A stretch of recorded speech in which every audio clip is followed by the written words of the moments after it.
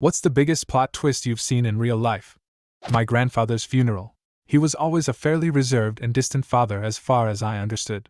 Would fit the stereotype of a northern dockworker who comes home expecting dinner to be on the table, and then goes to the pub all evening via the bookies.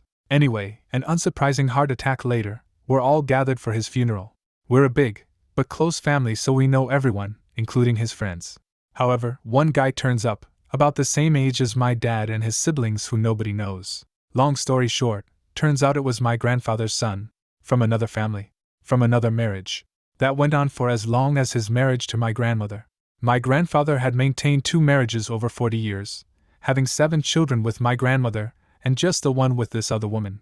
They knew about our family and kept away, and apparently my grandmother knew about them but kept quiet. Turns out he wasn't going to the pub every night.